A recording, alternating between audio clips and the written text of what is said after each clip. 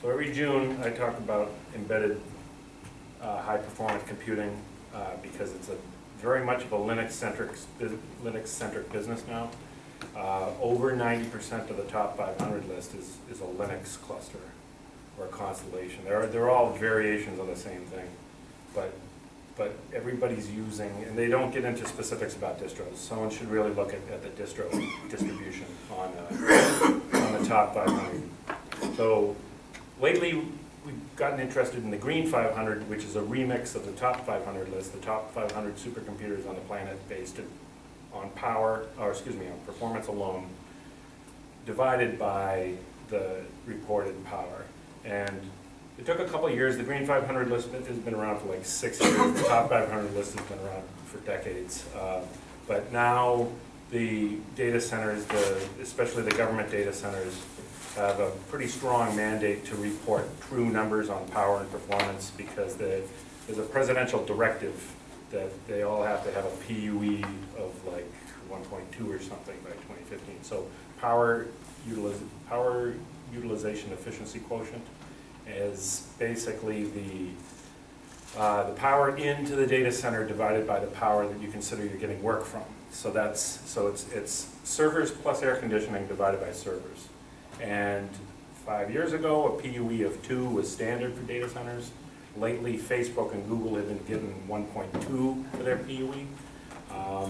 So that the target of something less than 1.1, no one's reached yet. The Department of Energy has a new facility at University of Illinois Urbana-Champaign, the NCSA data center, Blue Waters, that they're hoping to target at like a 1.1 or 1.07 PUE because they have gotten rid of a lot of the electricity, the PDUs and the UPSs, and they're almost entirely liquid cooling. Water, non-conductive fluids on the servers and water everywhere else. It's like extremely exotic. I took a tour of the facility.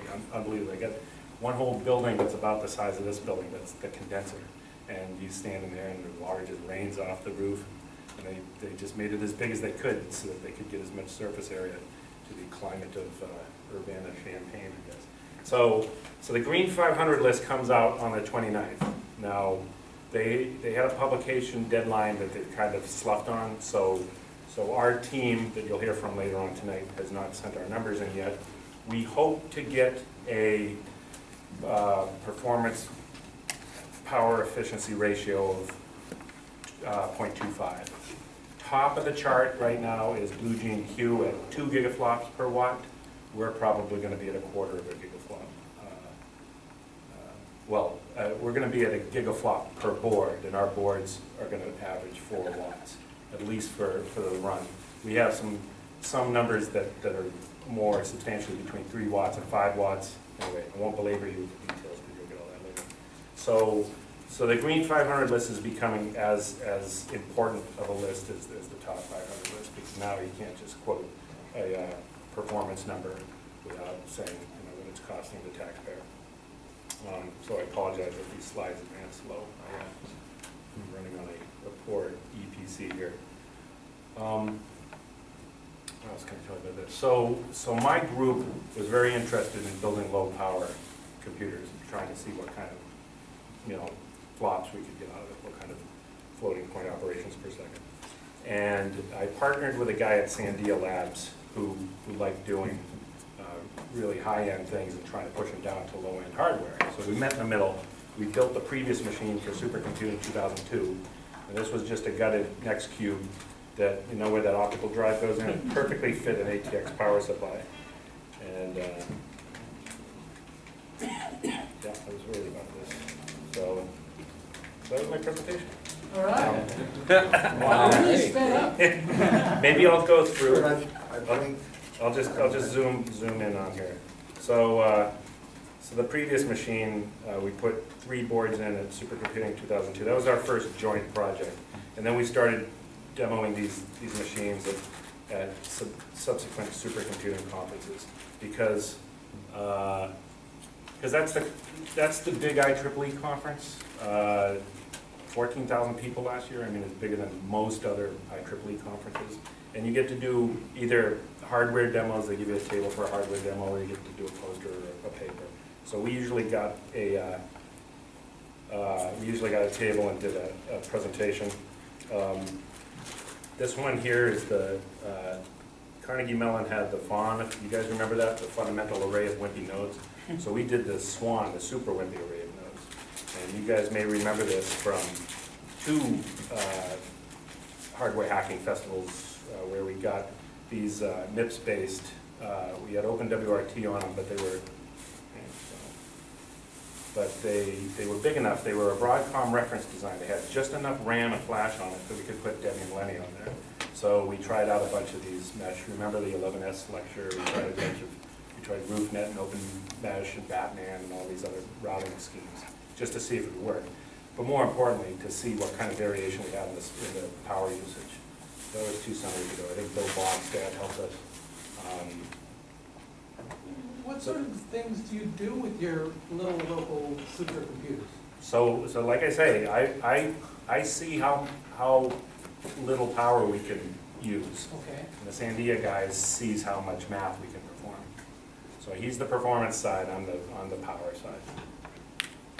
But do you actually do any calculations, or you just say, Well, this is the kind of machine we can build with using this much power? Well, up until quite recently, we were definitely in the joke department. Okay.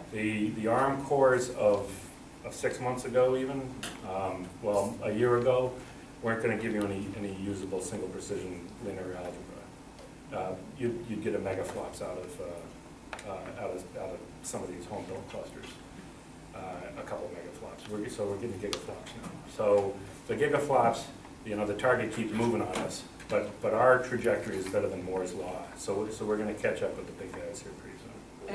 And this kind of hobby for a box like this, how much does it cost? Well, so far what I've shown you is all stuff that was second generation when we bought it.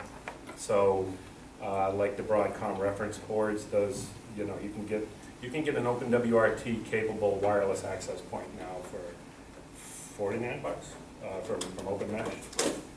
So and that'll give you everything you ever wanted in a wireless server. Functionality over subnetting. You've probably got you have captive portal on there with the OpenMesh boxes. You've got all that stuff built in. Some squid functionality. Some you can do private IP address space for one of the 2 NICs on there. It's there's not much left that you can't do with one of these OpenWRT boxes. Companies. There's a company around here, Watertown and Aptix, that's built an ISV and installer business around it. So a lot of them are built to just turn on, and then you've got 4 or 5 ways to get into it. They auto-configure, they go on, they ping, they try to find open SSIDs, that sort of stuff. So you can't lock yourself out, and that's what the OpenMesh thing is supposed to be for. I mean, they publish the root password. They're supposed to be open. So, all right, I'll just show you one more slide because so I don't want to get to the lectures here. So we've looked at a lot of hardware to see how low power it is and how much scientific math it can do. And we looked at most of these ARM Cortex-A9. That's the best of the ARM chips right now. But we'll also show you some of these other boxes here today. Anything that's named after an animal is a TI product. You can go to Hawkboard and find like an ARM9 coupled with a DSP, a C64 DSP. Sometimes they're on the same SBC, sometimes they're in the same silicon, but there's 15 different ways that TI has mixed their product line. There are ARM9s, there are ARM Cortex-A8s, and right now the top of the shelf is the ARM Cortex-A9. But there's another generation coming out about 6 months from now. So we'll show you some of these things. I really think what the world is going to look like in the future is you're going to be walking around with one of these MK802s in your pocket, and you're going to be staying at the Marriott, and the business center at the Marriott's going to have a 50-foot LED screen and all this other cool stuff. And you'll just interact with it with whatever gestural engineering or whatever thing they've got that's unique to them. But nobody has a laptop or a PC or anything. It'll be like you get on the the plane with your dongle, and that's it. It's got all your credentials on it. It's got your certificates, and now you're using somebody else's infrastructure for really cool input, like Connects, and really cool output, like monstrous video screens. I think that's what's going to happen, because certainly the markets for even something like this, you know, I got pants with cargo pockets, and I can probably still get another 6 months out of this thing, but you're not seeing laptops like you used to, and you definitely don't see desktop, and there's whole classes of middleware that the companies that have just migrated over to some other product line or disappeared. All right, guys, so this is Michael Larabel. For those of you who have been living in a monastery for the last year or so, he runs Phoronix.com, gets quite a few inside intel from the big iron manufacturers and writes about it, does benchmarking. He also runs openbenchmarking.org, so you guys can run his benchmarks, his Phoronix test suite on your own hardware and compare it to his hardware. But he gets the best hardware. All right, today I'll talk a little bit about some of the ARM hardware I brought back with me from Chicago today, and then about some of the things coming up in the ARM world and in Linux in general in terms of ARM and Linux embedded. First up though, OLPC. This is the OLPC ZO 1.75. I'm not sure if it's released yet. It was supposed to be released like end of Q4 2011, but I haven't heard anything about it. Inside here, you said? It hasn't. Oh, it hasn't? Okay, well inside here is a low-powered ARM core, and it is 800 megahertz, I believe. Obviously most people are familiar with OLPC, I'm sure. It's running a modified version of Fedora Linux. It takes a little bit to boot though, probably a minute and a half. The screen, with the screen included, it's burning through about 4 watts. Very simple to use and meant for people in third world countries. While this is booting, one of the best ARM devices that I've found so far has been the Tiger 3 platform. The performance is very phenomenal, just not for CPU with its quad core plus a 5th companion core, but the graphics performance when using NVIDIA's binary driver is extremely nice. That's what I did. So the Tiger 3 right now, which is the latest generation for NVIDIA's ARM platform, the 4 cores are clocked at 1.4 gigahertz or 1.5 gigahertz in a single core mode. Plus there's this 5th companion core, which operates at just 500 megahertz, and it's using a special low power silicon. So basically for light tasks or even for some simple audio and video, all 4 of the quad cores can shut off and it'll just run off this 500 megahertz companion core. As you see, quad core is exposed. It's booting right now. This is the Carhu tablet, which is very open. You can use Ubuntu and basically put Android, Ubuntu. I believe they have a Fedora spin now on here. And yeah, it's totally open. 1 gigabyte of RAM, dual cameras, very nice screen, and then with the dock.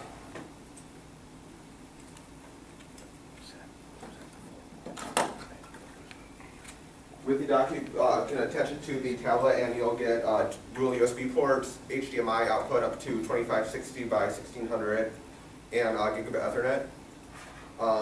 So yeah, this is basically a wonderful tablet, and in terms of performance and just all-around use, one of my favorites. Though right now the graphics driver is closed source, though there might be an open source DRM driver coming soon. There's a reverse engineered one right now. And NVIDIA's had customer requests to basically provide an open source kernel driver so they can have Wayland support, so you might see that by the end of the year as well. But even with the open source kernel driver, chances are you'll still see the closed source user space for OpenGL and GLES. So that's the name of that tablet? Say again? Carhu, C-A-R-D-H-U. C-A-R-D-H-U? Yeah. It's basically their reference developer tablet. How much? Good question. It's hard to find right now. Thomas, do you have any idea? Basing it on last year's information, it's about, they had it 700 for the developer. Oh, wow, okay. Yeah, so basically I got this for free from NVIDIA, but so yeah, I don't know, but then I'm basing off last year, and based on, because I'm part of NVIDIA developer group, and they haven't even given me one, even access to buy it, so. Okay. Um, Well, so if you can find one, it's a great tablet for development. Aside from that, I totally recommend the Pandaboard ES or the normal Pandaboard. Texas Instruments is pretty great. What they're doing right now with the open source graphics driver is good. All around, it's a pretty open source drivers. Ubuntu is producing the daily images of the OMAP 4, so basically you can be using the latest Ubuntu 12.10 or 12.04, great performance. Fedora 17 ARM G8, which was released yesterday, that also supports Pandaboards. Yes. So basically, really great all-around support for the Pandaboards, good performance, as you'll see, and interesting possibilities with the Pandaboard clusters that MIT is doing.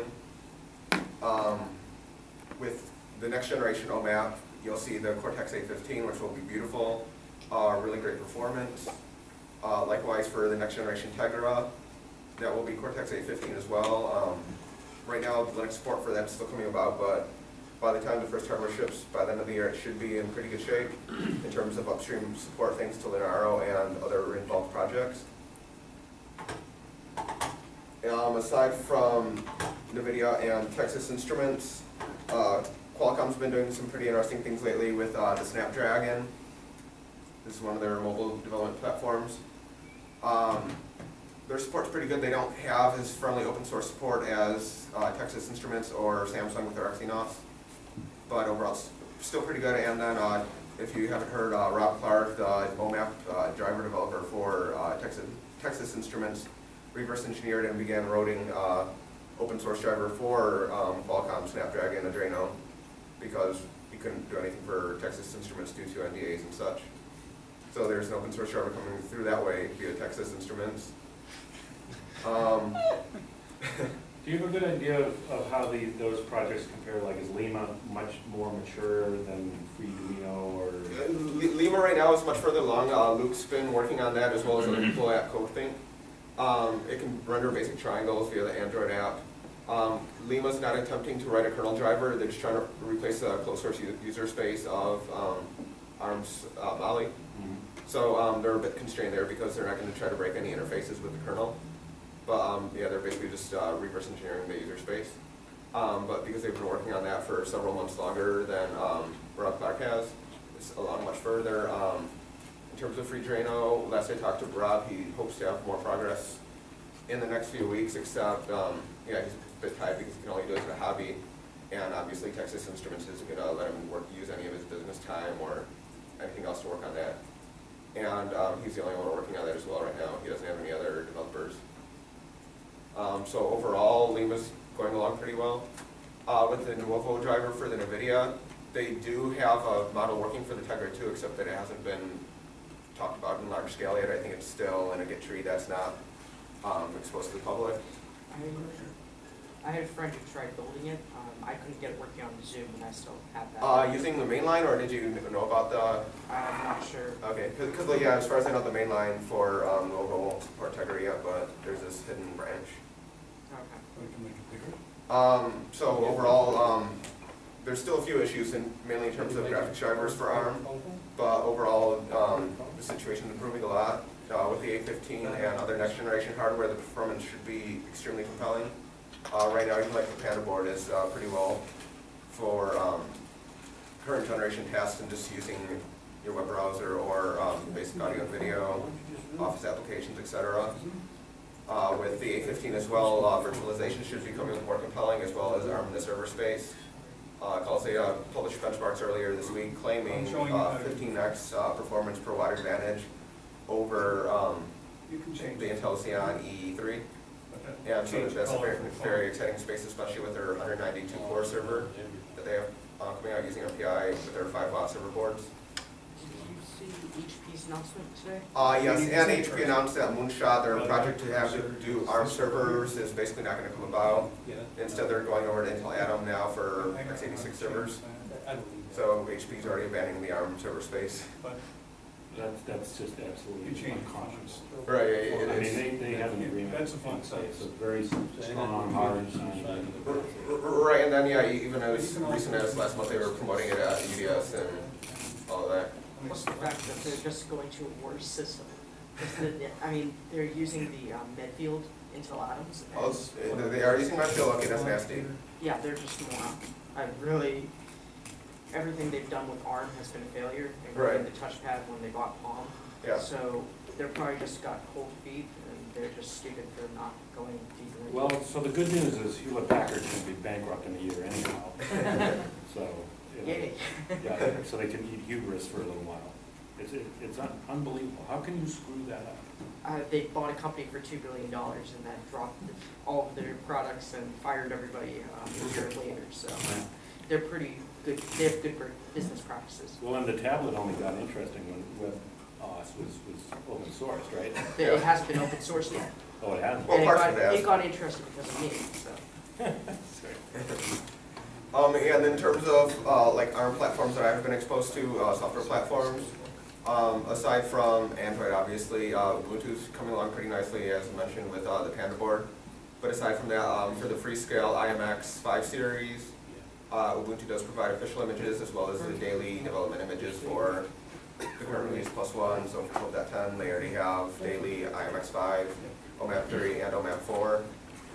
Okay, well, since you brought that up, Yeah. like guys like Steve and me are having problems with things like the Afika MX, if you can't progress past Maverick or Natty or something like that.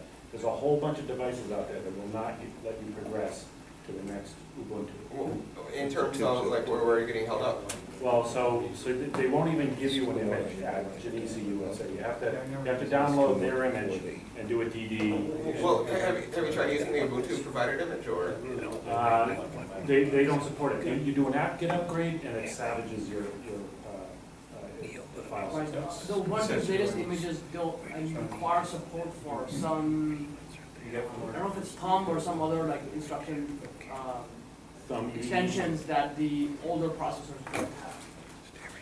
Or some class of ARM devices. don't Okay, have. so are there some IMXs that because this might be a Thumb 2 issue is what you're saying? I don't know if it's exactly Thumb or some, it's something like that. Okay. There's some subset of instructions that Ubuntu images use that a lot of ARM processors don't support. All right. So the Cortex series will support, but the latest ones, I should say, but some of the older ones don't have support for that subset of instructions. Okay. And so that when you try to run that on a processor that doesn't support, it fails at that point. Gotcha. So maybe we should look at a different distro, just to see if it'll take them on a distro. Yeah, well, so aside from Ubuntu, the ARC Linux support for the different ARM platforms is coming along pretty nicely. Okay. Like the Tegra 2 trim slice, that works fine there. I think they also support the Freescale. Okay. But yeah, the ARC Linux ARM community is quite vibrant. Okay.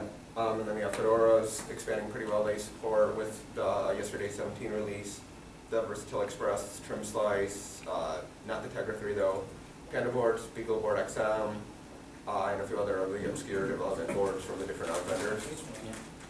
So those are basically the software platforms that I definitely recommend, that I found good experience with and work pretty well out of the box. Lots of documentation on wikis and just all around kind of And that's all hard float, all the ones you just mentioned? I think Fedora 17, they still produce non-hard float images along with hard float. But yeah, you just give the option. With the Tegra 3 right now, or even the Tegra 2 from NVIDIA's images, they have hard float drivers that are currently in beta. Yeah, but the root file system is still non-hard float. Huh. Except, so they just did the ARM Linux for Tegra release 15. Yep. With the 16 release, they'll rebase all their packages from 11.04 to 12.04. And at that time, they'll also switch over to hard float. Okay. So it'll get a lot better there. So the Tegra 3 performance will be much more amazing in the next couple of months. What else is there?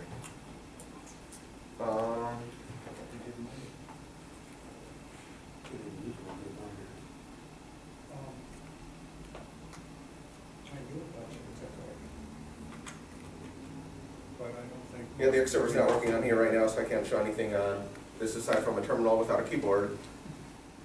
I think that would be about it then. What kind of hardware, what kind of hard drive is in the old PC and the card? Is it SSD or? Within the card 2, this is actually 32 gigabyte SDHC. Huh. There is also, I think, 16 gigabytes of onboard storage, which right now is for Android. Yeah. Because they basically allow the bootloaders to boot from either the SD card or the internal hard drive. Yeah. Unless they dropped it, it was 32 gigs last year. Oh, it was, so there might be 32 still on, don't know since I never use it because actually let me look at the message. So you can boot from an onboard image, you don't need the SD card? Right, yeah, because it was totally open. Okay. Yeah, this is 32 gigs. And then within here is, for this oil PC, 8 gigabytes of storage. And yeah, it's very rugged thing. So yeah, that's pretty nice, and as it finally ships, if it does ever. I think they're going to just skip to the XO3. You're right, the tablet version, or? Yeah, it's just tablet. Right, there's no right, yeah. keyboard. It's, but that, when they officially unveiled it at CES, Right. and it has the same processors in that, so I think they're just skipping that all. Yeah, probably. Tablets are more popular. So that's another company that tried every processor in the book. They started out with Geos. Right, and then they moved over to VIA and then over to ARM. Yeah. But hopefully they'll be content with ARM. Or next, maybe Intel Atom. Yeah.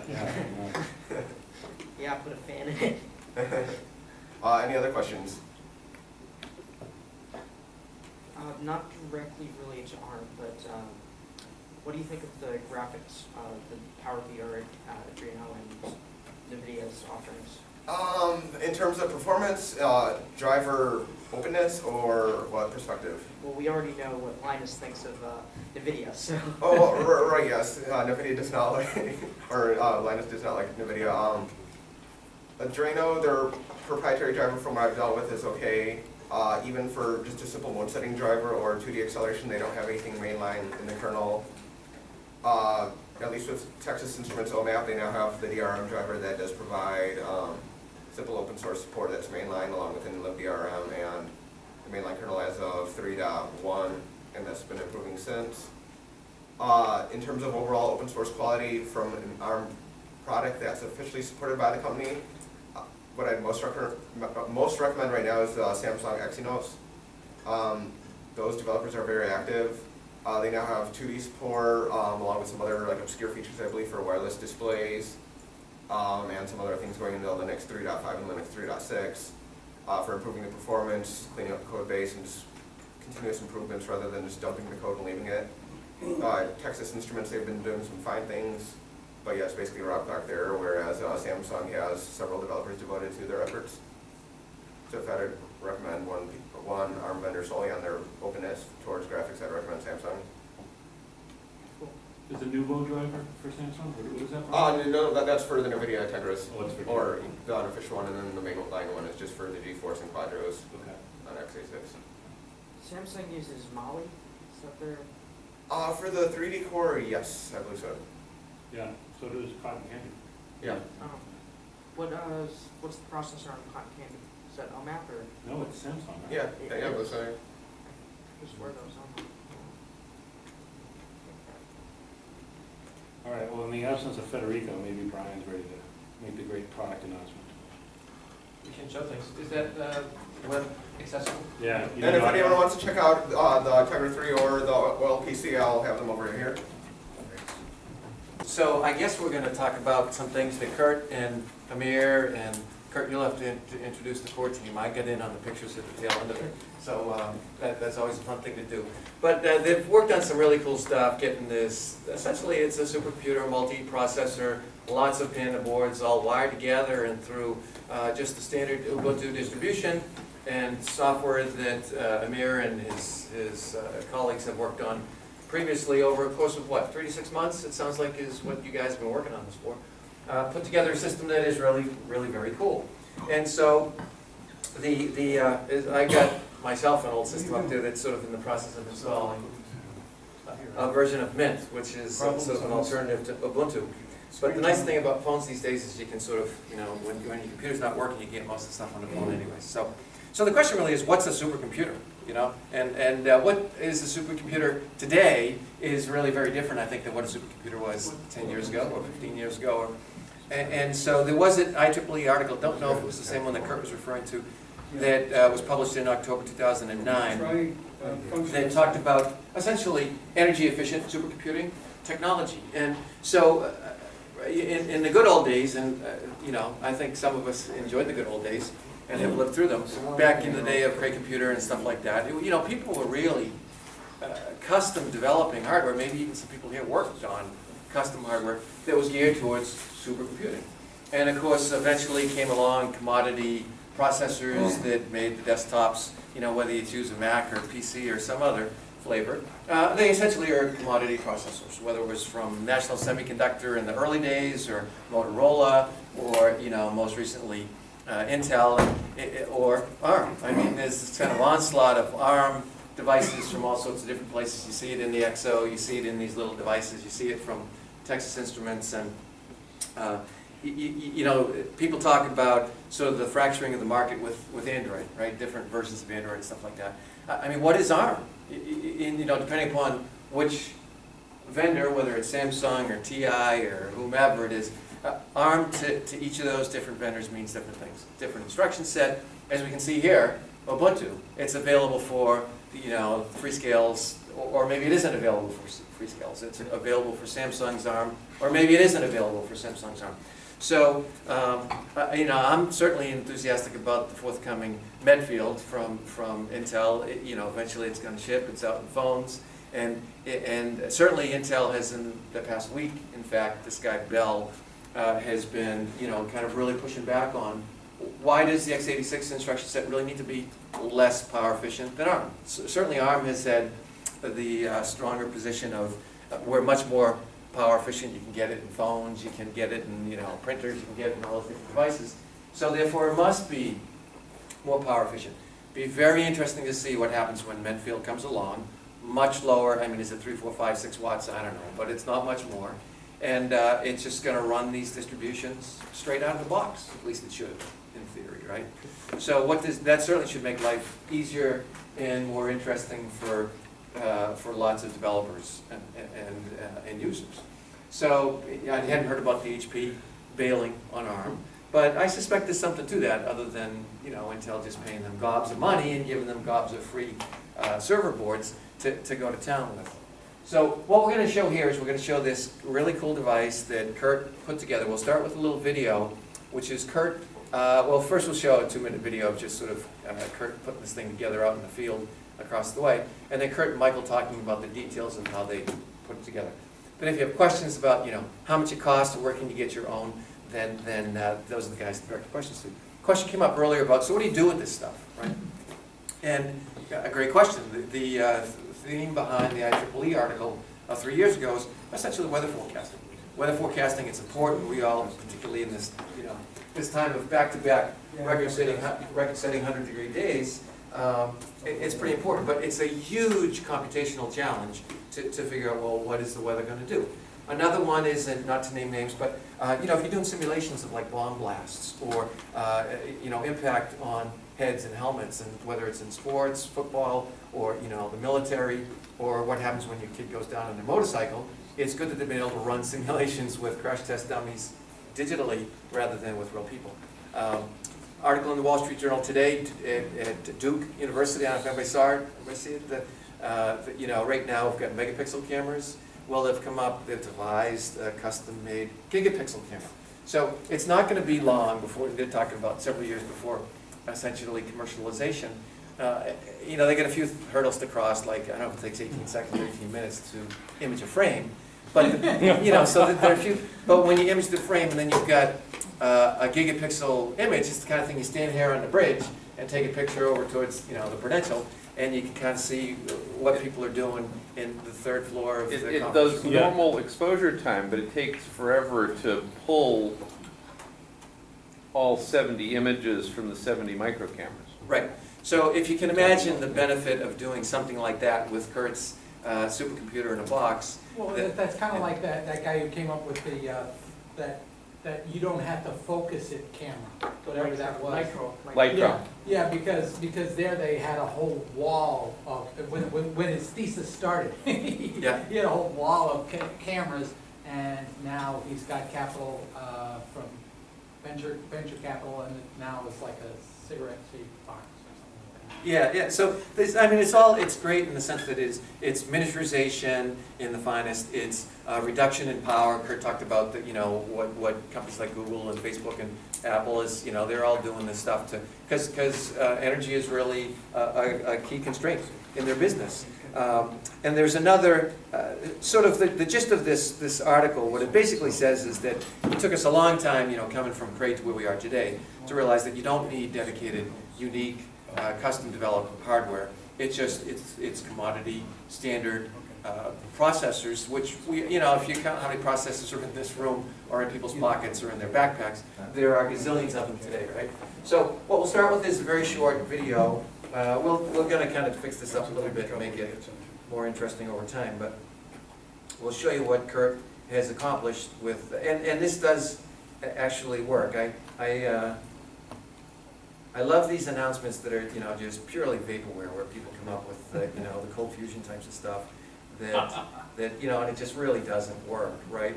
But this stuff actually amazingly does work. And okay, so we'll just show you a quick, this is a short video, and there's actually no sound in it, so don't worry too much about that. You got any Jason girls in this one? Just my daughter, keep your eyes off.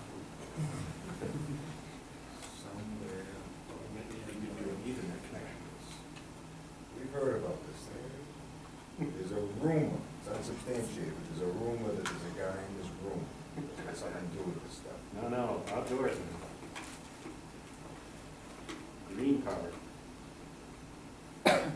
So this is Kurt. It's kind of like the technological equivalent of speed dating. So it's how quickly can you get a supercomputer assembled outdoors. Nice. So that was about 3/4 of the 148 watts. Yep. Yeah, we get to 200 watts pretty quick. That's the network connections, right, Kurt, for the different boards. So the boards are all interconnected. Yeah. Is that Ambrose's solar? It's a battery. With Yeah, they because it's fire engine red, they call it the solar popcorn cart. Popcorn? Yeah, the vendors that have the popcorn carts. So this is the great reveal.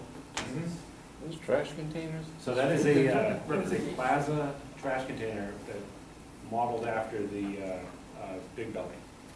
Very nice. So And you I keep know the, that movie. They use it. and you keep the doors open for cooling? So we haven't decided yet. The Pandas ship with nothing on it. We might put a heat sink. I don't think we've had any heat-related failures yet. We've had every other kind of related failure. But I don't know. We just need to stop them from relating to each other. Those flaps are very tempting to put, as those put dampers on them or something. So, Is there anything? this garbage can full of Pandas gets you how many MIPS? Flops? All right, so Amir and I are still working on it. We have an ugly curve with this particular switch. You get a double precision gigaflop per Pandaboard. When you stick it into Ethernet and you put a second one in, it goes sublinear. But you finally get out of it around Pandaboard 30 or whatever. So we're going to get an average of a gigaflop per board when we finish our runs. Our problem is we've been having spots of nodes drop off during the run, and it's one of these things that it's an all or nothing. And how many nodes? 48. 48 good ones. So you're looking at 48 gigaflops Yeah, in a field deployable garbage can? yeah. And like I say, we haven't figured out what the application is yet, but we have to do the benchmark anyhow, so we're doing that first. OMAP 4 has neon on it, so we can get better single precision numbers. We can get lots better single precision numbers. But that's not the benchmark group won't accept that. That's not double precision. So, Kurt, if you had paid for the parts to put this together, how much would it have cost? Well, certainly, even with the discount that Michael and I got, you're paying no less than $150 per board, and that's if you find them, through eBay and stuff. So, $5 grand worth of hardware. Right. So pretty much under 10 grand. So to get equivalent performance of a, you know, of this 10 years ago, what would it have cost? Well, we're competing against 10 years ago, and coincidentally, we kind of are, because the paper we had to write to compare apples to apples had to reference a Core 2 Duo cluster. And the only cluster we could find in the history of the top 500 was 2008, and it was a Core 2 Duo cluster. So we looked very, very favorable of them, certainly on performance per watt, and then, you know, because of the 5-year time difference, we look okay on performance too. We wouldn't today. I mean, we trot out a cluster now, and you know, the target, it's a moving target. If you do an Intel cluster or x86 or x86-64 cluster now, you're probably not paying what you were a year ago. You're probably paying 2/3 of what you were paying a year ago for at least equal performance and probably better performance. A year, not 18 months. Because this Open Compute initiative has really changed the fundamental, the price dynamics of putting together a data center. So now we'll show a video as Federico kind of is able to have some time just to put things together, of Kurt and Michael sort of really walking through the components of this thing. The other thing not to lose, so basically what you just saw, that quick video clip, was it was outdoors. It didn't take long for Kurt to, you know, sort of relocate it and assemble it, plug it in, and power it, and it was powered off of a 12-volt battery of some sort. So it wasn't, you know, it wasn't plugged into house current. That panel How many sort of, watts did you get off of the solar array? right, so the panel you know, it understates what you really need. You really need, you know, something that's equivalent. If you had 4 of those, you literally could leave it outdoors, you know, 24 hours a day, 12 months a year, and the thing would be self-sustaining. Yeah. Close to that, So, right? so we're going through a battery anyhow, just in case a cloud goes by. So we did cheat. We charged the battery up. We got, it's a 400 watt inverter on there. We've got a 200 watt load, and with peaks at 250 and 260. Oh, you're showing. And we got a car battery that probably gives us 20 kilowatt hours. So we could do an outdoor thing and burn it all day long and not drive the battery down. But yeah, that was. And how much does that solar array cost? So the battery combination, the battery inverter combination was cheap. Do you remember what that Xantrex 400W? 70 bucks. Yeah, and then the solar panel, at least until the U.S. government instituted 48% tariffs on PV, was cheap too. That was about $3 a watt, and it was about a 100 watt panel, so $300 for the panel. Let me just throw in the lights. And another $150 for the wheel. What was the inverter used for? We haven't quite figured out how to go completely DC yet. Our USB hubs are 5 volt. Our Pandaboards are 5 volt, but the only DC powered switch we could find was 12 volt. So we're going to have to get into some exotic piece of maximum power point tracking stuff that we haven't investigated. Okay, right. Yeah, So that's a microsite inverter on the back of the panel? Yes. Yeah. Yep. So we just did AC. So this is the cluster we're currently working on. It's a dense, high-performance embedded cluster built out of Lincoln lights. Pandaboards. Pandaboards have the TI ONAP 4. They don't come out In in the photos. particular, our model, the early Pandaboards had the 4430 ONAP on them. Each of the nodes runs at 1 gigahertz, has 2 cores, and a gig of RAM. And we're running right now, a benchmark, a scientific benchmark, just to see what kind of performance we can get. Later on, we have a couple of applications we're going to investigate to see if we can get some usable science out of this. We're going to look at a molecular dynamics program and some protein folding applications and see how well those run on the ARM architecture. The ARM architecture is substantially different than the conventional architectures, the x86, which is substantially what we use in scientific computing. But we built this cluster for a proof of concept experiment to determine a couple of things, both on what kind of high performance we can get out of it, and more particularly, what kind of low power usage we can get out of it. And we'll compare both of those numbers. We'd like to get some reasonable performance out of it relative to the x86 similar model of the x86. And we'd like to certainly meter and document that we can repeat the low power experiments. That's what a One security guard can one do. or two of the power aspects we're looking into concern being able to have fine-grained control over the power usage of each individual Pandaboard. One thing you can do with the new software we're using is turn off individual cores when you're not using them. Alternately, you're allowed to change the speeds of individual cores. You can change them independently. The lowest speed we can run on our Pandaboards is 300 megahertz. There's two other levels that we can run at, and then full out at 1 gigahertz. So we're going to do some experiments by evaluating what kind of performance we can get done at the lowest speed and the top speed, and find out if that power level is worth the trade-off. We're also going to check and see whether or not turning nodes on and off in some capacity, either going into suspend RAM, which is suspend, or writing the state to the disk, which is hibernate, and then coming out of hibernate and recovering the state from where we were. We're going to experiment with those to see if they're worth the trade-off in time against power. We know that you'll use less power in suspend and hibernate. We just don't know if it'll be worth the time. It may be worth the time and power just to turn nodes on and off if boot times are low enough that they make sense to do it that way. The proof of concept demonstration to show what our low power usage is will be, we're going to take this outside and hook it up to solar panels to demonstrate that you can run this in a fairly low power, low energy environment. And we're doing that mostly to demonstrate that if you can run it off of solar panels in the middle of a field not connected to any power, that'll be our proof of how low power it is. Each Pandaboard we have consumes somewhere between 3 and 6 watts, closer to the 6 watts when we're full out at 1 gigahertz, running 100% of our math benchmark.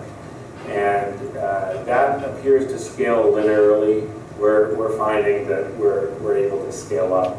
Right now, I have my watts up meter. We're at 190 watts for the 48 Pandaboards, plus the 7 USB hubs and the 48 port switch. Actually, no, we've taken the switch out of the equation. That's just for 48 Pandaboards. So, 200 watts divided by 50, we're tracking at about 4 watts right now. And that's with some percentage of them at 100% utilization, but most of them at closer to maybe 10% utilization. One thing we'll be testing with the watts up meter, with the power meter, is to see how much power we use when all 48 of them are at 1 gigahertz at 100% CPU utilization for 2 cores. And then, like I say, we'll test out some of the other options, turning off cores, throttling down the cores we aren't using, and we'll experiment with turning nodes on and off and see whether or not 100% utilization of 50% of the nodes is better than 50% utilization of 100% of the nodes. I think this would be a good test to find out. And a 48 node cluster is a good place to do tests like that. We are going to be testing this for 2 purposes. We want to document and see if we can repeat the tests for the power management, and that's primarily for a poster that we're submitting to the IEEE Cluster Conference. This year it's in Beijing in September, and we're right on top of the deadline. So we're documenting that, and we're preparing that material for the paper. The other test we're doing this weekend, and we'll do the solar power standalone test for it, is to document that we can do a green 500 run, which is it's a very specific benchmark under very specific conditions. It's the high performance LINPACK benchmark, and we have to target it at double precision math. We've got a couple of algorithms that will test that on to make sure that we're compliant. And the one thing that we're doing differently, our special sauce this year is running it off of solar panels. So we'll document the process and the procedures, and then we'll also capture the fact that we're running it off of our own generated power. Right now we're tracking individual performance per board at around 1 gigaflop double precision. We're looking to scale that up slightly superlinearly, so more than 48 gigaflops for 48 nodes, and slightly less than 200 watts for the 48 nodes. So that's going to be about 0.25 gigaflops per watt, and that's a good ratio. That's a good green number. We hope to be able to document that this scales linearly or superlinearly in larger clusters as well. So one reason we put this together this way, we've overlapped Pandaboards because we wanted to try to make this as dense as possible as part of our proof of concept demonstration. One thing you can do with Pandaboards that you don't have the luxury of doing with some other single board computers is overlapping them and putting them in real tightly constrained environments, because your air cooling and your air conditioning requirements are much lower with the Pandaboard. We don't have any blowers or fans on this right now. If we closed it up and made it even denser, we'd want to put some fan or some blower system on it. But it's certainly a lot less. We don't need air conditioning. We would need at most fans, and we're going to experiment with that too. So this lends itself to a very dense cluster arrangement that you could stick under your desk or in a closet at work, and with only using 200 watts, you could run it off of house current. So one of our big research paths is investigating bringing some of the data that people, the data and applications that people have now franchised out off-site because of the power usage and the scalability issues, bringing that back into your own data center or possibly into your office, because of now you've got a certain level of performance for a very reasonable power budget. So this could actually bring some of the applications that people have migrated up to cloud servers. They can now bring back down to their own office. And we think there's probably an opportunity here for what they call a missing middle, to bring some of these applications into the office and have the kind of control you have over a supercomputer or a cluster that's right on your premises. So as Carl was explaining, this is a very low-powered cluster of 48 Pandaboards that consume less than 200 watts of power while being very high density. This is actually a trash can that was modified with a server switch and everything else. Very easy to build, but it's also fairly cost-effective with a single Pandaboard. There's 48 of these in here, retailing for less than $200, and presumably in the coming months, the price will drop lower as there's new ARM models that are being introduced, etc. And then actually setting up the software side of this is very easy as well. All of these nodes are running Ubuntu 12.04 LTS, which of course is a very popular Linux distribution, and from there we're using a pretty much stock package set of the Linux 3.2 kernel, the MPI libraries as found in Ubuntu 12.04, and all the other software packages. So it was very easy to install Ubuntu, install the packages, mirror them across all 24 nodes, and from there you're going in a matter of a few hours. And yeah, it's very wonderful. So with the Pandaboard, you have basically 10100 Ethernet, dual USB 2.0 ports, HDMI, so you can drive up to HD displays on here. The graphics are backed by PowerVR. They're good, assuming the driver works out well. Audio and 5 volts. As Kurt was explaining, these boards consume between 3 and 6 watts depending upon the load factor. With the Pandaboard ES, which is the 1.2 gigahertz variant, I'm seeing roughly the same power consumption as well. Besides Ubuntu, Fedora has been enabling Linux support as well for ARM, Arch Linux, Gentoo, and all the other Linux distributions as well involve some concerted effort towards ARM, considering the growing market, just not in mobile devices, but going into servers, especially with next year's ARM server hardware, and then in desktops, notebooks, etc. Overall, the ARM Linux space is looking extremely exciting, and the best is yet to come in the next few years. Yeah. Nice. That was awesome. So Kurt, Thank you, Mike. you're within just a few gigaflops of being only 6 months behind number 500 on the top 500. That's right. Yes, we're in pretty rough shape right now. We have a couple of. No, I mean, your green thing. I thought that was a compliment. Oh, that was a compliment. Less than a year behind real research machines. Well, and on the green 500 we look really. On the green 500 you look amazing, but I'm saying that 15 52 gigaflops would have gotten you on the November list for the not green 500. Well, so, And consider the source, so I mean, this is an exceptional. well, they have two lists on the green 500. They have. Yeah, I'm not looking at the green, I'm looking at top 500. The old list, I'm looking at the old list. Something in the high 51 point something. So if you're super linear is just a tiny bit super linear, you might have been on the list 6 months ago. The top 500. That's awesome. It's a phenomenon of the list that It absolutely is. that it moves faster than Moore's law. I think more people try to get on the top 500 list every year, so it actually moves faster Yeah. than Moore's law.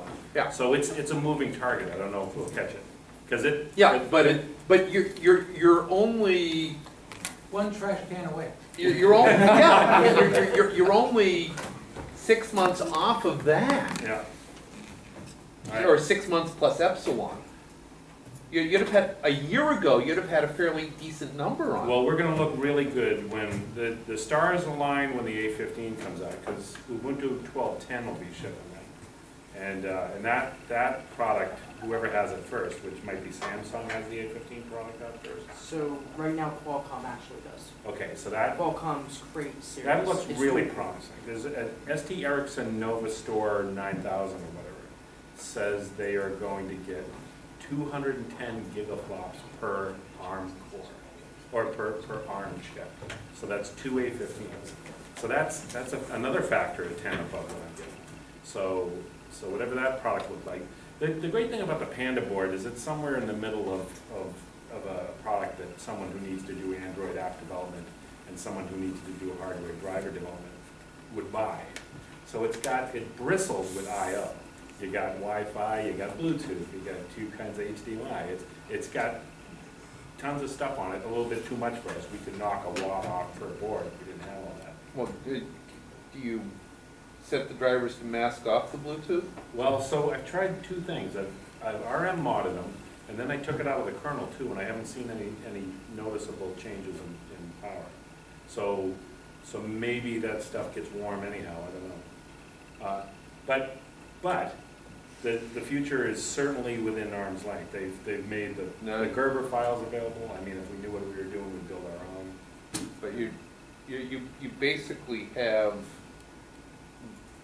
close to a world-class cluster there, even without talking. Yeah, so I'm thinking November might be that. So then list comes out every 6 months. Maybe the November try is going to be it. So this is enough to actually do real science. Oh yeah, Easily. especially with the kind of real science that happens in labs that don't need to get on the top 500. Single precision, this thing plays right into our wheelhouse. Nice. So thanks, that's the great comments, and that's very helpful. So just a couple, if there are any other questions, but I did want to just kind of get Amir to, to kind of, stand up and pay some attention to him and the work. And he actually, mentioned a couple of corrections to clarify, sort of how this came about and who the different players were in sort of a humble way. So Amir, maybe you could talk more about the, kind of work that you have done on it and what other people have been involved with as well.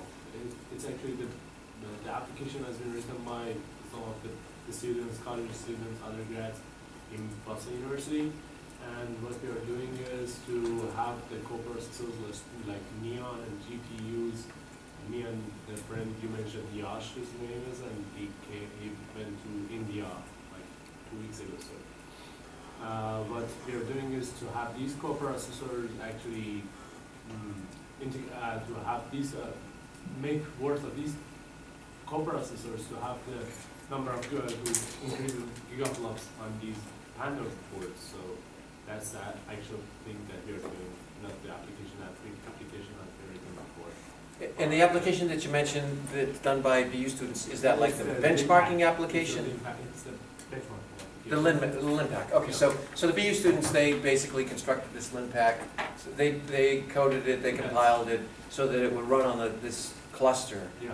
And so that got the initial first cut at this. And then for tuning it and tightening things up and getting more. And also the co-processor. And working with the co-processors and other stuff. So as you can see, it's a neat combination of hardware, software, systems engineering, and trash can packaging. So you can't do it with a lot of people involved. So thanks very much. That's an option. So,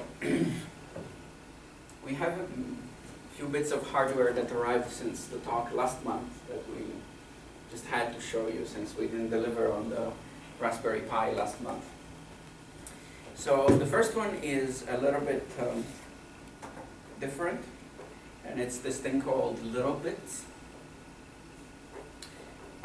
Actually, credit where credit is due. Last month we had a terrible AV setup, so Tom Metro has been researching the heck out of hardware that I could spend money on, and this is the result. So we're almost there. There is pretty good cameras, very nice fine control for the microscope. The only thing that still needs to be figured out completely is the lighting. Some things have built-in lighting that is not so good, others don't, and it should be incandescent, but I'm pretty sure that we'll do better than last time. So this is the way the box looks like. For those of you that don't know Little Bits, it's Ayah, their startup. She's, I believe, Lebanese-American that was one of the founders of the Open Hardware Summit in New York City. And she's a TED Fellow, I believe, in this year. She has been developing this educational system to teach electronics. And the idea is, you can watch her TED Talk, but the idea is that you get this very nicely packaged thing to play with your kids, and that it's full of what is the equivalent of Lego bricks for electronics that do a bunch of different things, from being a power supply to buttons, pressure sensors for how much you're pressing, and so on. And it becomes very easy to build a simple circuit with these. Let's see what we can do. We can get the battery. There's a power supply module, and it's telling us that there is power. And we can use the camera here. So we have module 1 with the battery, if it wants to stay put. And let's see, I believe that there is a pulsing. Oh, there is a dimmer. These things are literally like Lego bricks. See, they are magnetic, and if you connect them the wrong way, they refuse to connect. Otherwise, they stick together, like so. And there should be an LED somewhere. So you can do the same thing. And by tuning the dimmer, I can... It's just the way it is. Right. And it pretty much is fairly self-assembling thing. And you can try things, so you can't really break them as far as I figured. Let's see if this is sufficient. You can measure how much pressure I'm putting on the pressure sensor with the scale output. So wasn't there a Cambridge version of this, like Resnick, or wasn't there like a Connectables or something? I think there were... It was at the Media Lab, Lifelong Kindergarten Group. Yeah. And it was a combination between the Fluid Lab and the Lifelong Kindergarten. It was... can't think of what it was. I think there were multiple attempts to do this. This one probably came out at the right time, and it has the right amount of marketing, with Aya being at the center of open hardware, then being a TED Fellow, and she has her own TED Talk, so that gives enough movement, enough momentum to this thing that then it gets packaged by Wired. So you have a chance for these things to take off. And the idea from their point of view is that they want to build a library of components so that you can do things more complicated than what you can do here. And I thought it was a cool idea, so since I just got that, I thought it was worth an introduction. Then there's another thing which I assembled while I was having a drink with Kurt and a few other fellows here. And since we were talking about Pandaboards, it's worth showing as well. There is a And actually, there are a number of laser cut cases for Pandaboard out there. But this one is slightly in another league. There is a good chance that for work reasons I might have to carry around an arm, so I decided to build it into something slightly more resilient. So this is a Pandaboard in completely metal case that comes from Austria and is basically as expensive as half a Pandaboard. And it comes with its own antenna. So it's pretty solid, and it should be capable of traveling even when the TSA throws your bags in dark rooms. So fine Austrian engineering. I actually used to work for an Austrian, so when I bought this, I sent him an email saying, hey, I just bought my first piece of Austrian hardware since the PC XT power supply of a machine I had in the late 80s. So I'm not sure why it's made in Austria, but it's done quite well, and it works. The problem is that it's priced high, it's priced in euros, and then you have to ship it from Austria all the way to here, so it winds up being 70, 80 bucks once you do all the jumping through hoops. Then we have the Raspberry Pi, and we didn't get it in time for last time, which obviously means that we actually got two this time around by the mysteries of how the world works. Now, I got one from each supplier, which is interesting because it turns out that they're not packaged the same. This is packaged by Farnell in a very flimsy box. It then comes in a paper bag that is liable to get crushed, and in fact this was crushed, but the board still works. This other one, slightly sturdier and more electronics-like, is the one packaged by RS, which is another British distributor. So I would say that RS wins in terms of packaging wars. Otherwise, the boards are pretty much identical. There is a slight difference in the size of one of the connectors, which is a problem for case manufacturers, but not for anybody else. Since I did my initial survey with the Farnell, I'll stick to that one. This one is the entire documentation that comes with it, which is, for those of you that have been following the Raspberry Pi, the reason why it slipped one of the multiple months of slippage was getting the regulatory compliance done. They somehow thought that they could get away with not doing FCC and DC emissions testing as a development board, but it turns out that when you're planning to make hundreds of thousands of them, and on top of that, when you ask and you're in Europe, then they tell you, well, of course, you've got to do it. So this is the board in a case that I got from a British Linux user group that's now into Raspberry Pi case building. These are actually rather cheap. They're around $10. So I ordered a couple. Lemur Fried of Adafruit also has her own, which I kind of like better because it has room to access the GPIO. And so Adafruit has been selling cables to access the GPIO ports on the RPi. This case doesn't allow for that. So for now I'm packing one this way, and then when more cases become available from Adafruit, I'll pack the rest in the GPIO accessible way. So this is pretty much what we went over last time. This is not Cortex A9. Therefore, since Ubuntu is optimized for A9 for the thumb instruction set, we can't manage to run Ubuntu here. Not in the current builds anyway. You could build 904. You could run 904, but so there are a bunch of distributions available. Debian, I believe, is the default, or Fedora is the default. Not entirely clear, but there are builds for Debian, Fedora, Arch Linux.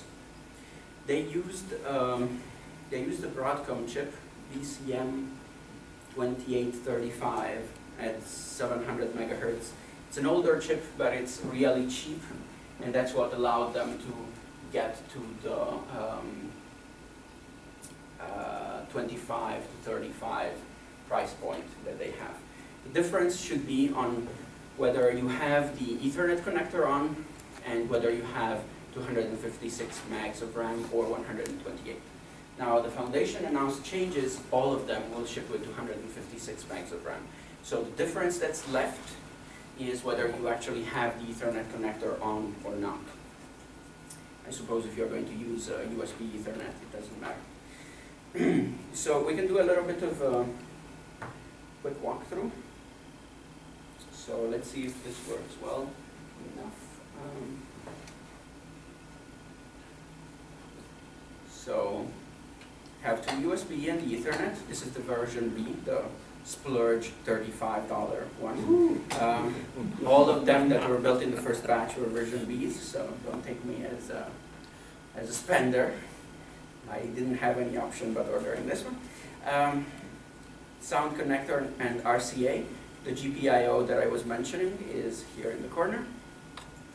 There are a couple of connectors, one for an LCD panel and one for a digital camera, both of which are extensions that the Foundation plans to make but hasn't released yet. I believe that they're working on the camera right now. There is a USB mini connector here in the corner, micro, thank you, to power the device. And then there is a video.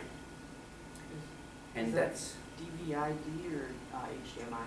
I think it's HDMI. Because the difference is... The case you had said HDMI next to it. That's right. Mine's coming with HDMI. It is HDMI. So, actually that's an interesting consideration in light of what we were discussing before of the missing Apple connector. One thing that you can notice when you look at how Apple changed their hardware is that they're having trouble with the size of the connectors that are on the side of the device. That they didn't introduce this connector because they're evil, which they might be, but they introduced this connector because they couldn't fit the full VGA on the side of the laptop anymore when they moved to the MacBook Air. And now that they shrank even the Pro, there is no room on the side of the laptop for an Ethernet connector because the laptop is thinner than Ethernet. So the new Retina, it is. The new Retina Pro has HDMI though. Yeah, and that's what I was getting at. Because this connector is so thin, actually it works perfectly for them. So instead of having weird connectors, the new Retina MacBook Pro has. Having the body be too thin for an Ethernet connector is a nice problem to have, I suppose. I suppose. They give you extensions so that you have their Thunderbolt on one end and Ethernet on the other. But so when I figured that was the problem, it suddenly made sense because otherwise the mini DisplayPort was just a weird thing that I never quite got. So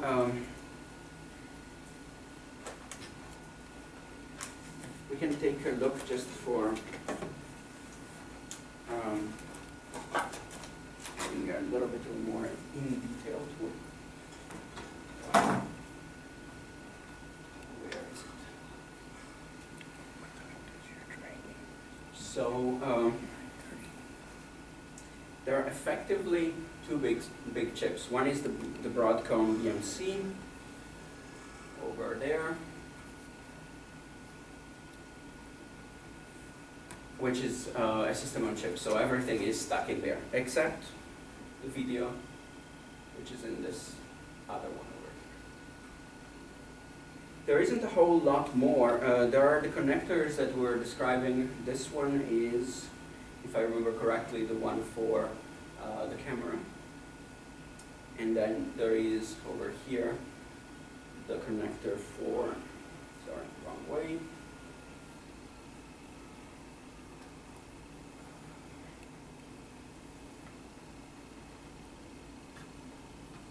For the LCD screen. Machine-wise, it's not bad. There are LEDs, so you can debug what's going on with when it goes dead. There is a reset button. I would say that pretty much the only thing hobbling it is really the low amount of RAM. Other than that, I wouldn't have that many complaints. Some people don't like the fact that the video chip is proprietary. So you have to have binary blob as part of the drivers to deal with that. And we know all the problems that go with that. So have you test driven it out yet? Have you fired it up yet? I did fire it up, and we can actually try to fire it up here. Trying to create an image with Wheezy. If you take a look at what's on my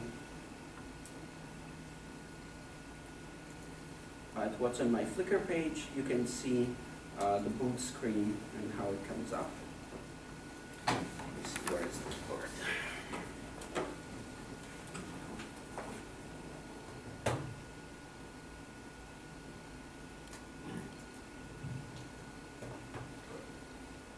And I need some power.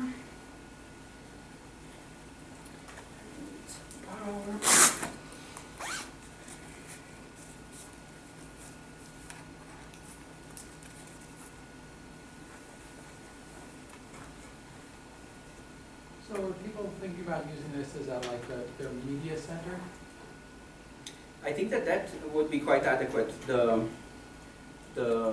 performance for decoding video is good because it's been optimized for that. I've read of people compiling XBMC for it basically as soon as it was released. Yeah. So so what, you can connect that to some outside storage through the USB or something like that, and you can use it that way, or? Yeah. You definitely can. You have two Okay. USB ports. Okay. So I would put the system on the SD card and the storage on USB, and off you go. Is there any further news on the GERT board for sort of electronics experimentation? Is that?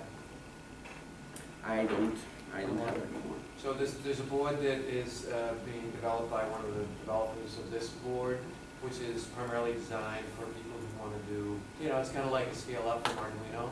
Mm-hmm. So you can do one, and it basically there are a gazillion pins for I/O on this chip that are essentially unused, but this board essentially makes them accessible to people with program. What's it called? I think it's GERT. Kurt, is this right? GERT, G-E-R-T. Yeah, that's board. the, that's the designer's name. The guy's name is GERT. And so it's got a whole bunch of, I/O things, LED things, and you can run motors, and all sorts of stuff. And the big advantage to that is that you can access those pins through Python instead of needing C++. Ah, okay. Yeah. Nice. There you go. That's not a penguin. It looked like a raspberry. It does. And it does. Should be a penguin with a very bad rash.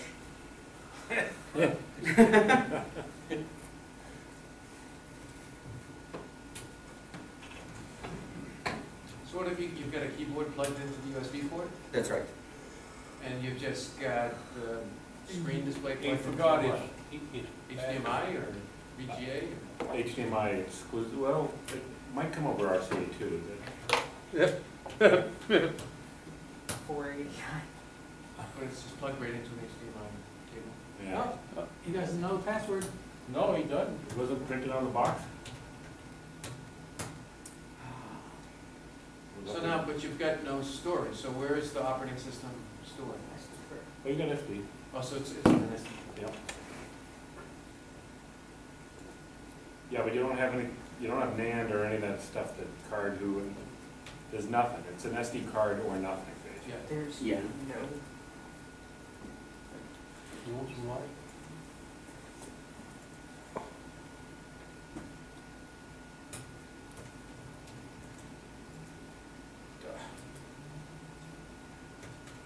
But it could be an SSD or a hard drive or something else, right, that it could boot off of? Or does it only boot off the SD card?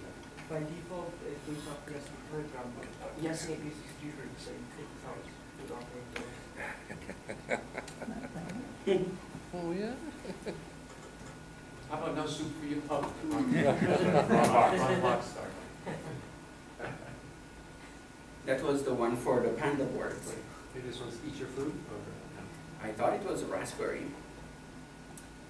Let me see. So do you think you could set it to boot from USB? But the user Yeah, is you- Pi. I'm almost positive you As long as there's an SD Not card really. in there to tell it to do that. there's no ROM at all. I don't think so. Try username Pi with password raspberry? Yeah, username Pi. Ah, It depends on the image. But Password Raspberry. oh, you- login timed out after 60 seconds. Which distro is that? This is Debian.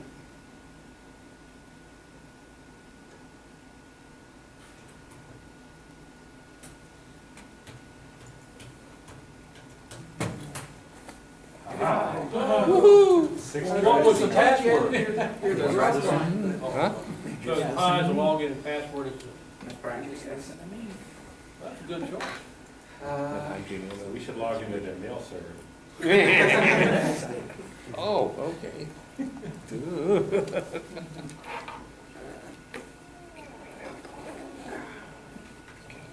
And this is I basically about Debian. figured it out on the Google. There isn't too much surprise as to what you would expect on Debian and ARM. So could you just like launch Nautilus? And not, I don't think, I think you can do I don't think StartX. See what happens? Unit 3 is there. But You know, some graphical interface. You try StartX. StartX. Oh. maybe. Really big, large raspberries. Yeah. But there is no mouse, so. That was a good guess. Jumper, we need the mouse now. So it's using LXD. We don't have the mouse. Yeah, does anybody have a USB mouse? Sure. You can borrow this one. Right here. I don't think he has enough USB ports. No, it has Has 2 two. ports. All right. But let's see if the keyboard was a good keyboard, which I'll it give it isn't. to you. Say it real loud. You know how His name is, the keyboard has a daisy chain? The keyboard does not have a daisy chain. The keyboard is not official. It's a tiny keyboard that I got from Adafruit because it just fit with the size of the whole thing. So. Yeah. Let's see what's in here. Oh, you're taking the bottles. Oh, okay. Anybody else have any renewable? Renewable? No, it's not, I can't leave that.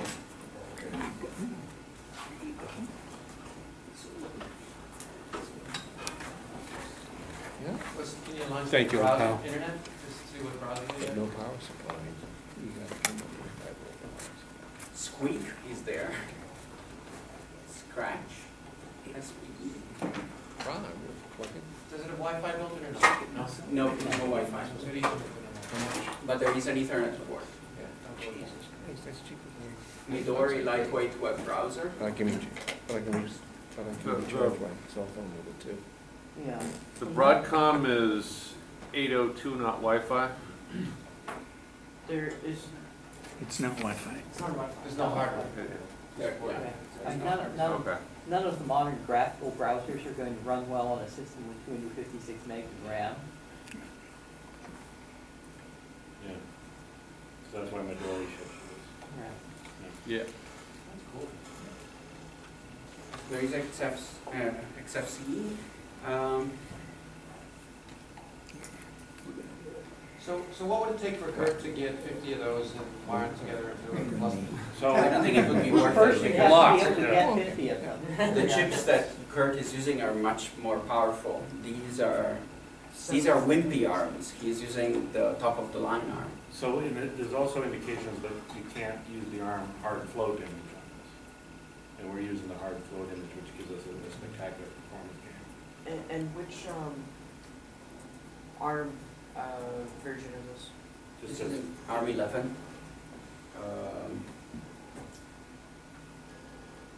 ARM11 76JZFS. So it doesn't have the word Cortex in it, we don't want. Right, exactly. It's not an application processor, it's an embedded processor. It's more similar to the processor that we had when we were looking at the Western Digital hard drive. Architecturally, it's pretty much its cousin. This is the stuff they use for like Blu-ray players. This is, Yeah. it's What? 600 megahertz. Because of the separate part to do the video decoding, you could play 1080. You could decode 1080 video on this using the proprietary driver. But that's not because of the performance of the processor. That's because there is dedicated hardware to do this. So, all right. So next piece of hardware. Is this the one we have to turn the camera off for? Yeah, I guess we would. So this one. We're still looking at the pie. Let me disassemble my thing here. What happened? Don't disassemble number 5. I actually did the clean shutdown. Thanks, Jabber. You literally could buy 5 of those for what one Pandaboard costs. You bet. Yeah. So I would say that my expectation of performance from this was none, and it's better than I expected. But it is no Pandaboard. So if number crunching is the idea or anything requiring CPU performance, I would rather go there. So just for completeness, what's in the RS? Nothing, a different print run of the regulatory compliance, and one page of instructions as to what URLs to go to to get your system image. To keep things cheap, you don't get firmware image, which is fine because they keep updating them all the time anyway. Kurt, how do I switch back to Mac? To VGA, yeah. You must have knew really well to manage to order 2 of those.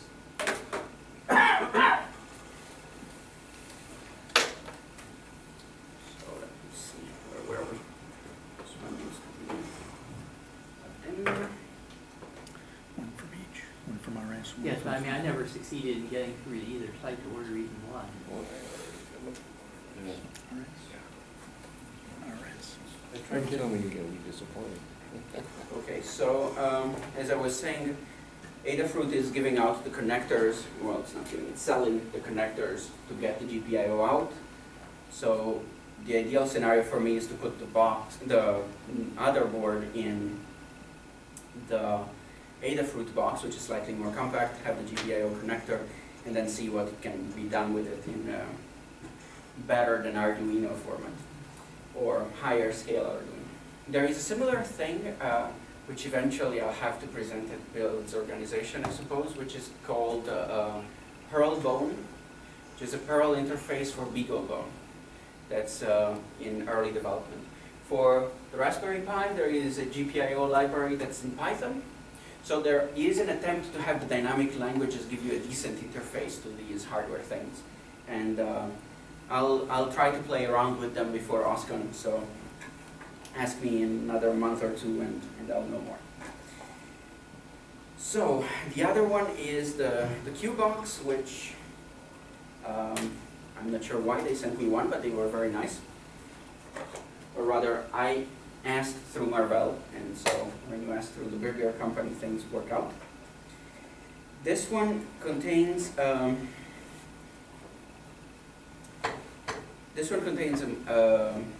Marvell chip instead of a Broadcom one, and it is basically a 2-inch cube computer. And it's all black with a couple of holes. I have better pictures because it's hard to focus this in the appropriate resolution. It has 4 feet to cover the screws, but that's about it. In terms of ports, there is a power port, 2 USBs, 1 Ethernet, same video interface, and a slot for the SD card, which actually goes in the mini factor. On the front, there is, you cannot see it, because the plastic is not coming with the right reflectivity. There is a spot in the plastic which is IR transparent. So if you have a remote, it can read the remote. And there is optical audio and another USB on the side. So this one is pretty cool. I can't open it here because it needs to work for Oscon and it's really fragile. But as it happens, I already prepared the pictures for Oscon.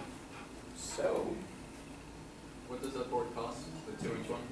It's in the hundreds. I can't remember the exact price. Let me see. You can pull it out from their website.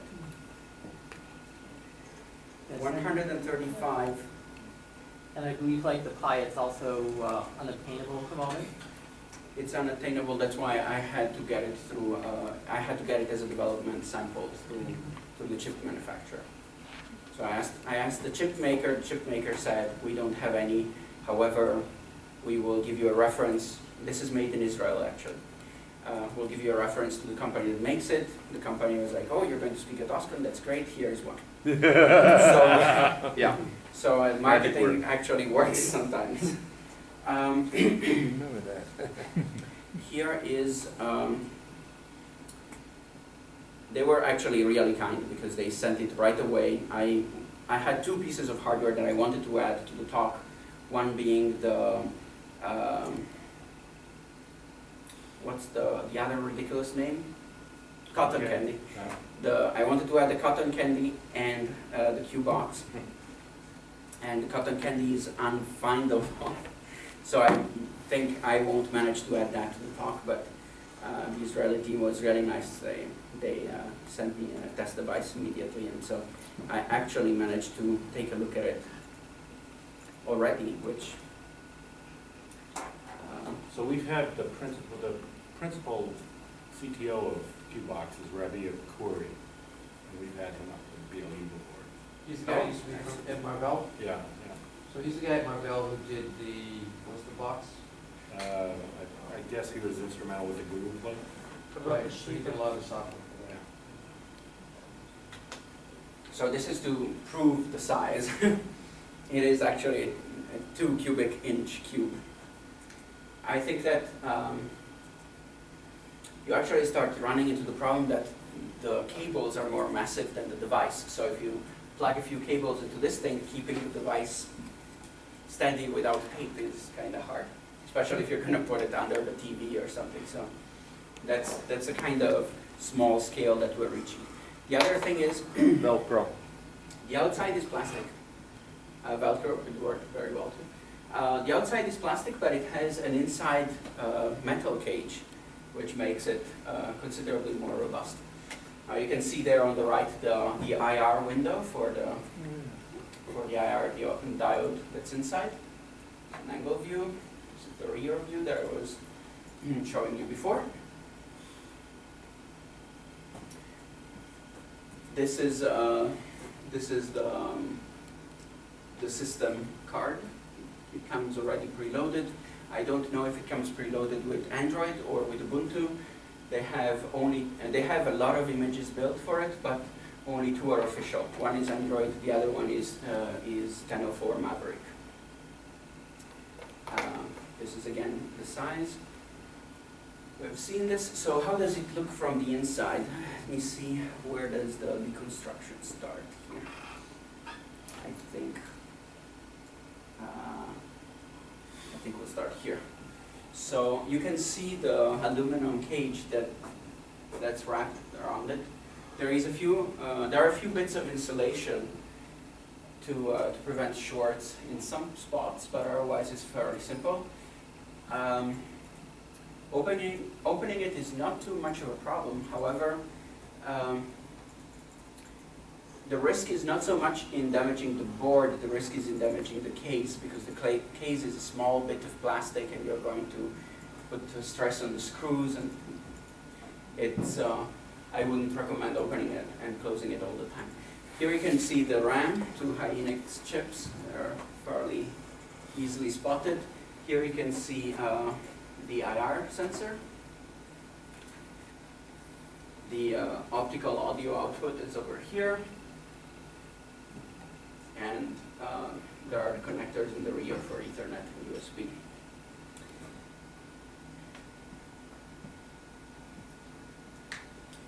This one comes with 1 GB of RAM, so it's considerably more beefy than the Panda and then the Raspberry Pi in that regard.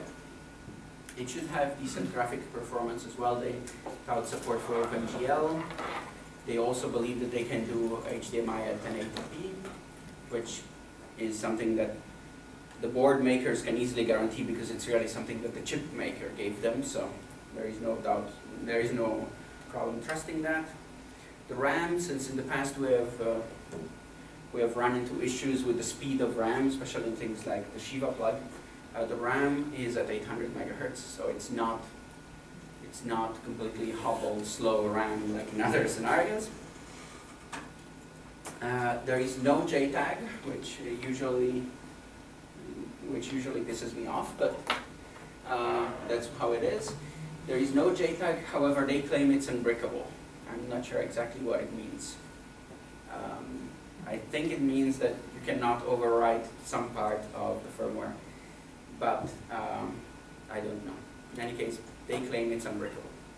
Okay, that's like a challenge. Can I have 10 minutes with you? Exactly.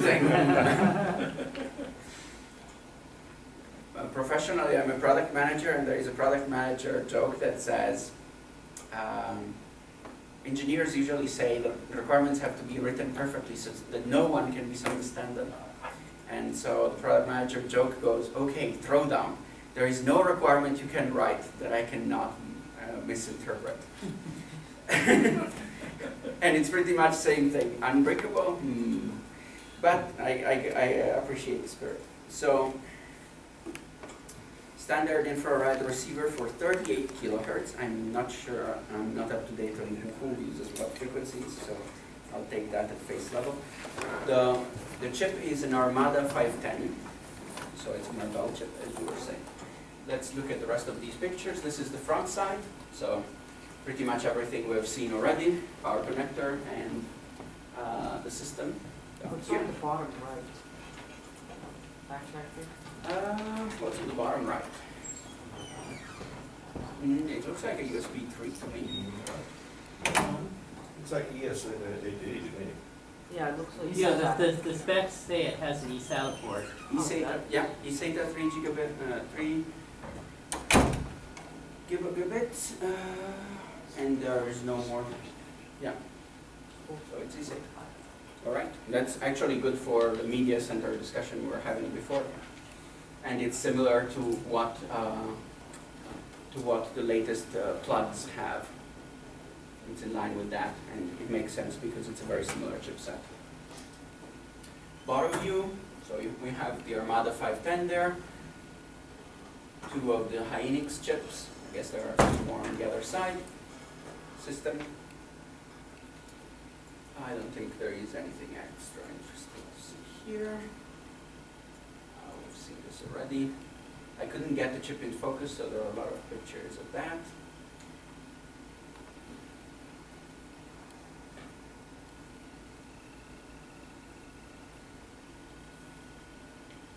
So the Armada 210? 510. 510. Wi-Fi, no Wi-Fi? As far as I know, no Wi-Fi. I'm wondering what's...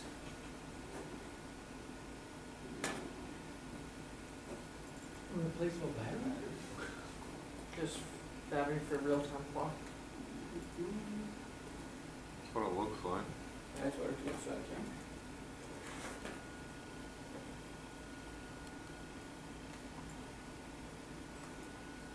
Yeah, that's where it is. Cool. It actually has a real-time clock, unlike some other ARM boards that we know about. What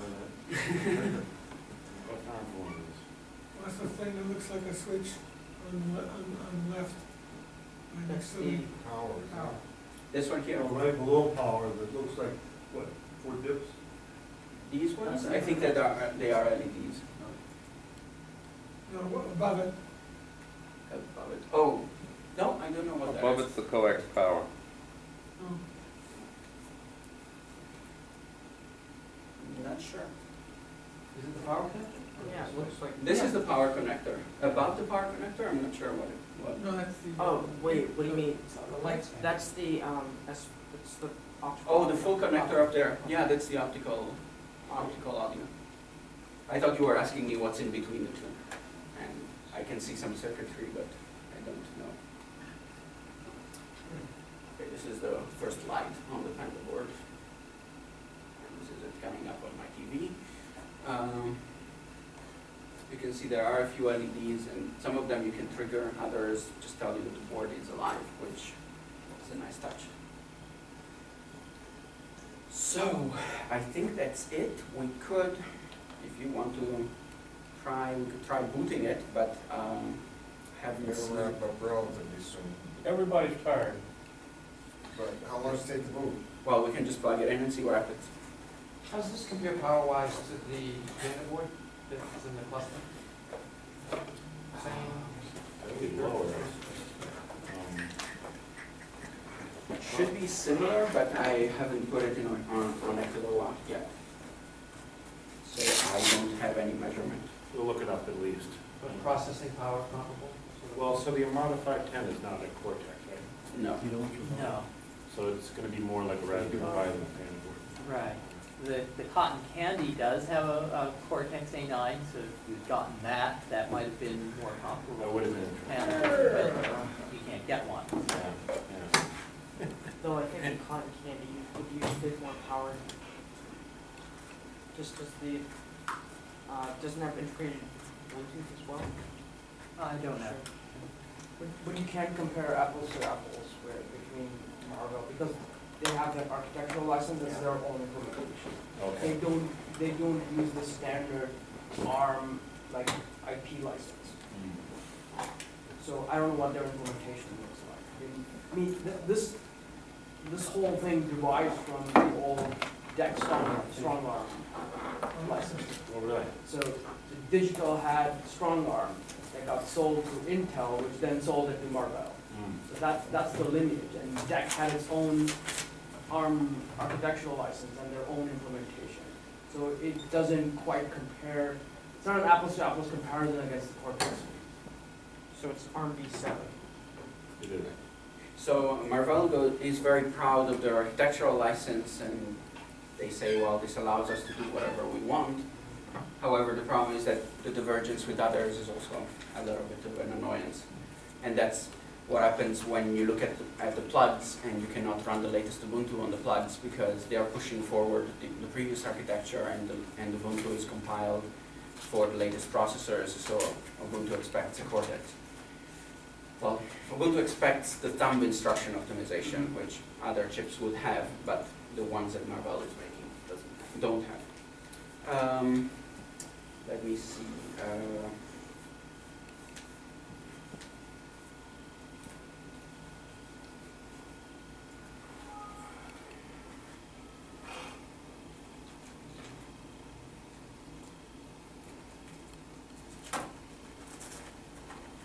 Okay, one last thing, which probably should have opened with, but so we're talking about cases for different things, but the most interesting one is this case for the Pandaboard, which is a printed case, not in the old style, in the new style sense of 3D printing, but in the old style sense of paper printing.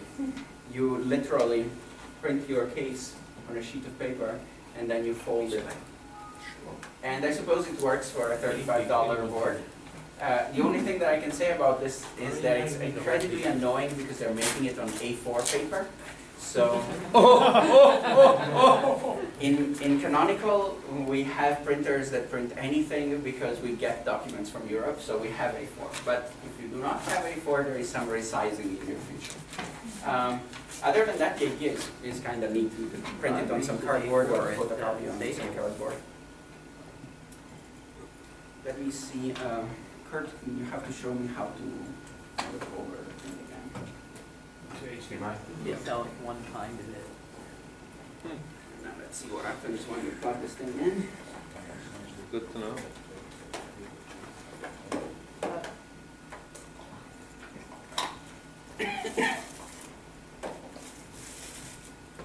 Now it's going to turn out that it boots Red Hat and I get fired. Yeah, you're being recorded.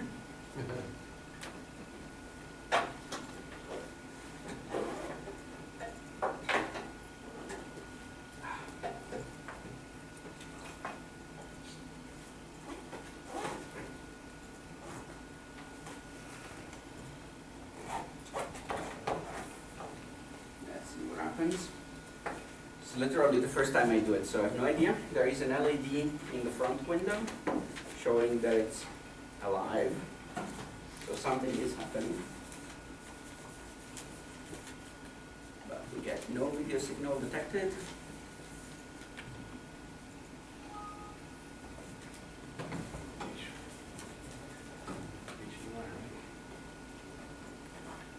Oh, blink. Nope, I saw it. Brief second. Maybe it wants to come up in any file.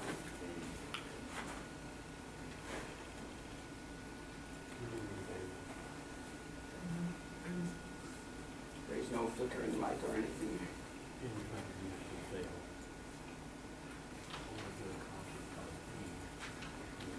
Is there supposed to be a light now?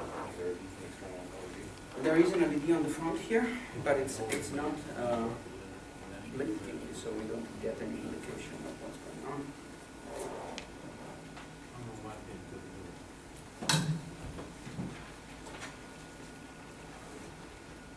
It's been nice to see, but it's not gonna come up right away. We've already run the amount of time we ended up getting shorted earlier.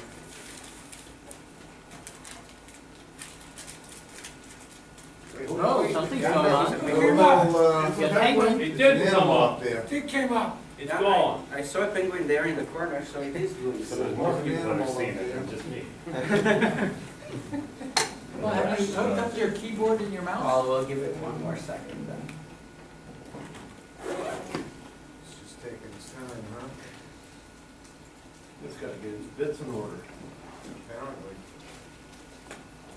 Well, it better have a very impressive 3D media interface for all this way. Jabber's getting a lot of blue screen on his video.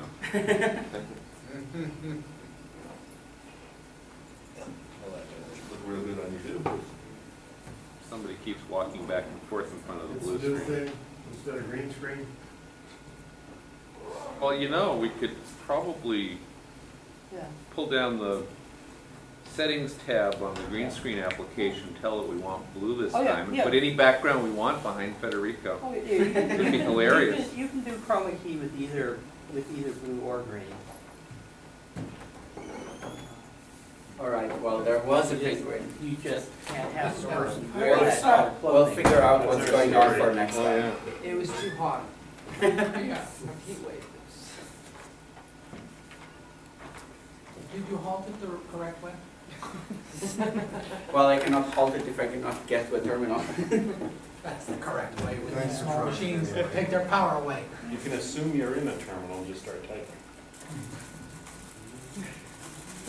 Given our previous success with the password. No, we know he can't, he doesn't know the root password, so. Actually, for this one, I literally don't know the root password because I never booted it, so. But if it booted, it was very trivial to look it up. It's just, I think I will need to image a new card. And try again on this one. Alrighty, so that's it.